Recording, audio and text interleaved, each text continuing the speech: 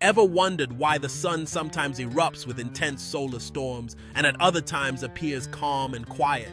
The answer lies deep within the sun's magnetic field and the fascinating phenomenon known as the solar cycle. Approximately every 11 years, the sun's magnetic field undergoes a complete flip. Its north and south magnetic poles swap places. This process is far from a simple reversal. As the magnetic field strengthens, weakens, and becomes increasingly tangled and twisted, it drives dramatic and powerful changes on the sun's surface. During solar maximum, when the magnetic field is at its most chaotic, we observe a surge in sunspots, solar flares, and massive coronal mass ejections. These energetic events can disrupt satellites orbiting Earth, interfere with power grids, and even affect radio communications worldwide.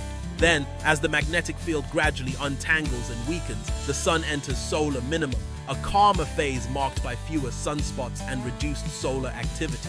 Scientists closely study these solar cycles to better predict space weather and develop strategies to protect our technology and infrastructure.